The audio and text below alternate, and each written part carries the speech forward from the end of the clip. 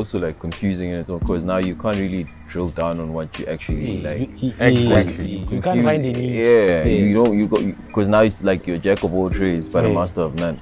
Yeah. You know, because if I have to now have, I mean, it's good, like no doubt, you know, because now you're exposed to all of these things. Sure. It's but nice, now, nice. but now you still need to figure out, after going through all of that, you still need to figure out what you actually want to specialize in, as compared to someone that specializes in just software development. It won't be hard for them to just from varsity, you already know what's okay. This is exactly what I want to specialize in when I'm done, like with my course. You know, with us, you even after that, you still torn between, am I going to do this, am I going to do that, because all of these things pick your brain. You know, so I feel like if that module specifically could be a bit more specific as to what